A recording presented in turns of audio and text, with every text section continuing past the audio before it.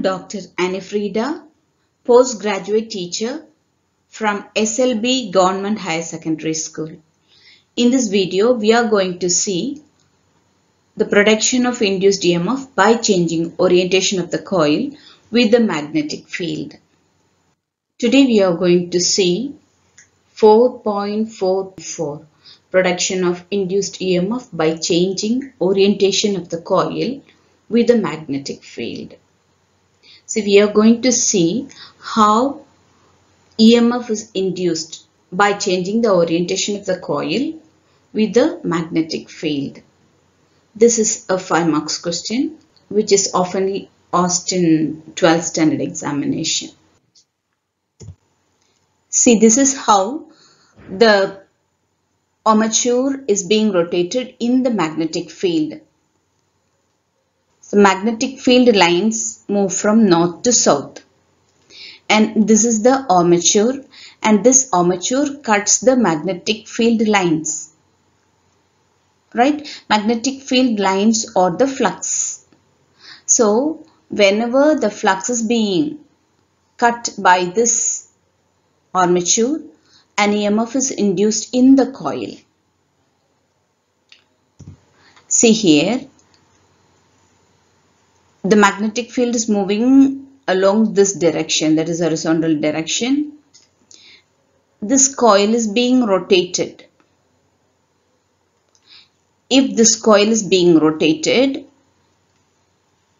with an angular velocity omega, then the orientation of the coil also changes. Orientation, we take it as, see, if this is the armature,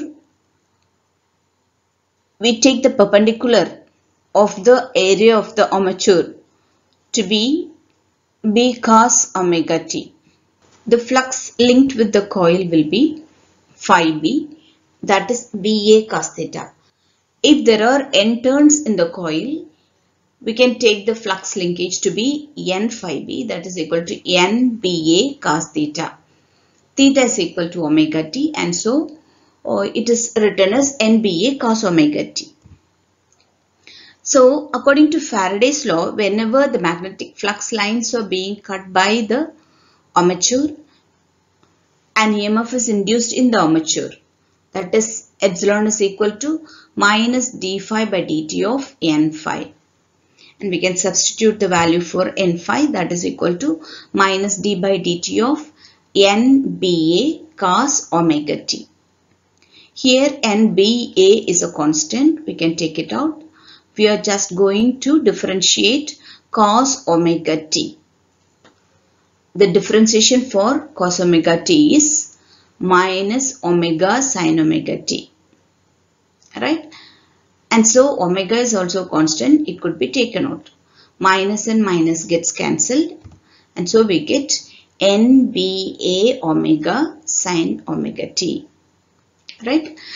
When omega t is equal to 90 degrees, that is when the orientation of the coil is in line with the magnetic field, when omega t is equal to 90 degrees, the area vector of this coil is 90 degrees with that of the field, right? Area vector means it will be perpendicular to the area.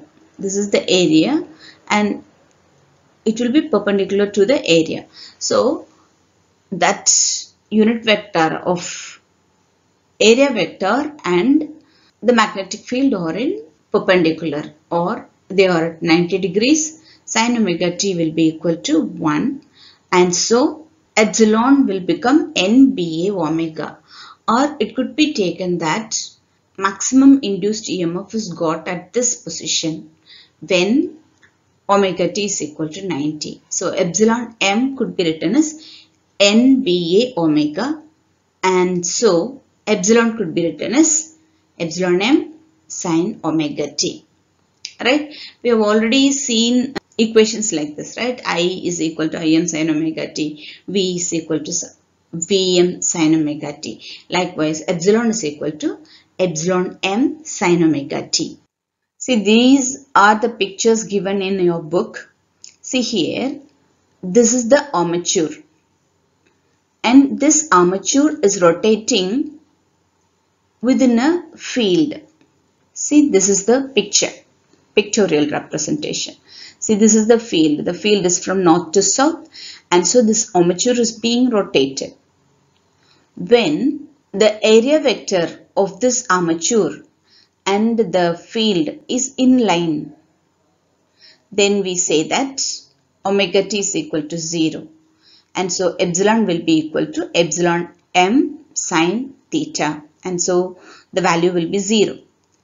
See here, the sine graph is having a value 0. When omega t becomes pi by 2, that is when the area vector of the armature is in perpendicular to the field, right? Field is in this direction, horizontal, and the area vector is perpendicular.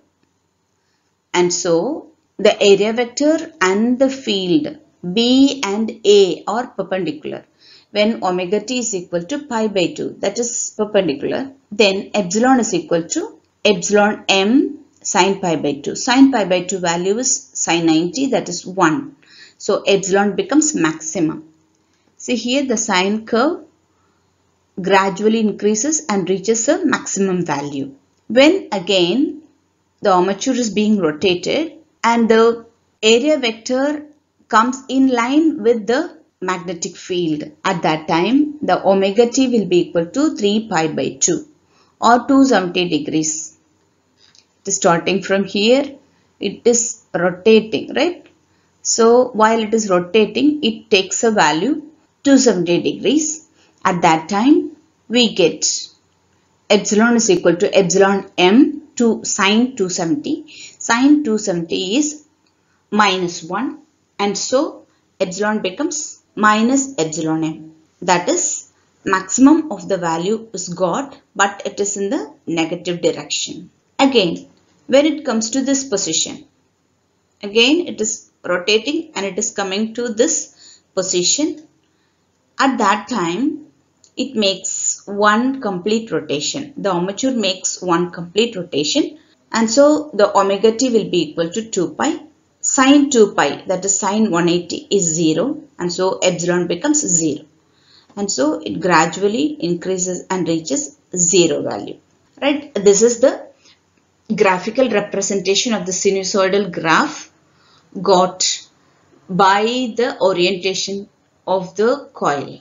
We shall see now how to draw this graph easily. See, this is the orientation picture.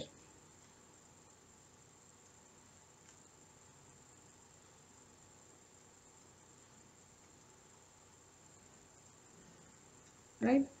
Then draw perpendiculars.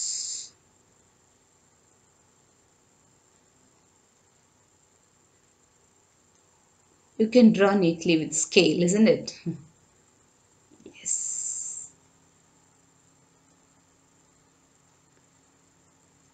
Draw like this.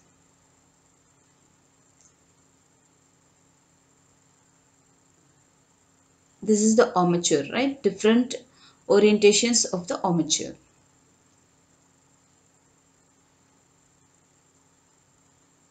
You can draw neatly.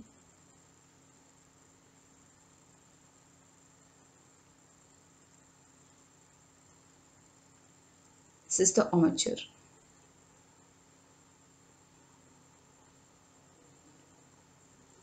This is the third position of the armature.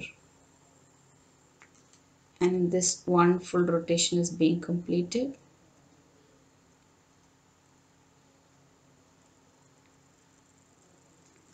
Here again, next rotation is started.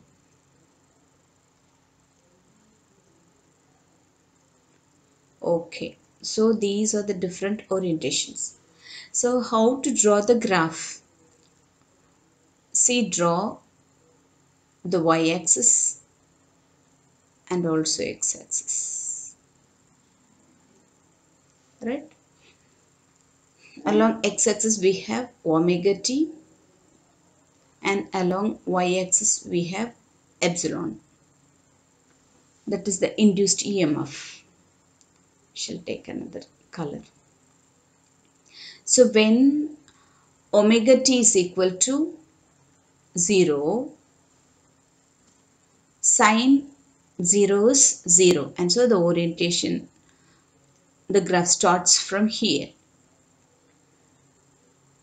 and at this position it reaches pi by 2, the angle reaches pi by 2, and at this position the angle, the orientation of the coil reaches pi, and at this position it reaches 3 pi by 2, and at this position the orientation reaches 2 pi, right? So see, the sine curve starts from here. When the angle reaches pi by 2, it attains a maximum value. The EMF attains a maximum value. When the orientation becomes pi, it reaches a 0 value. When the orientation reaches 3 pi by 2, a maximum value is got in the negative direction. When it goes on increasing to 2 pi, it comes to 0 position again. This is one full rotation of the orientation of the coil, and so this could be given as the maximum of epsilon m. So epsilon is equal to epsilon m sine omega t. So this must be drawn.